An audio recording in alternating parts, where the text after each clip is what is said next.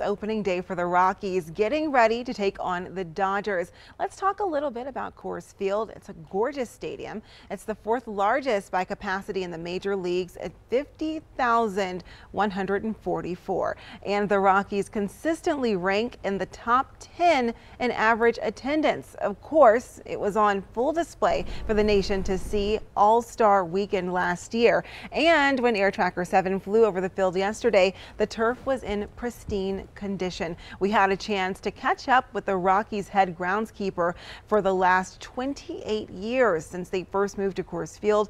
They've been heating the turf from underground for 2 months straight to get it green and ready to go. And they'll be watching how the grass and dirt reacts throughout the game. We watched the game from the knee on down, so, just watching how the ball bounces, if it stays true. Front of home plate is kind of a critical spot. That's where the first top is, so we want to make sure, it's dead in the ball there. How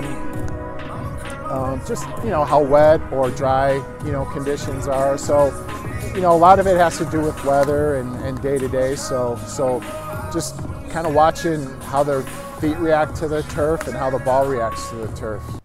The thing they can't control, though, the altitude. According to the Rockies website, a hit ball travels 9% farther in the air at a mile high compared to sea level fields.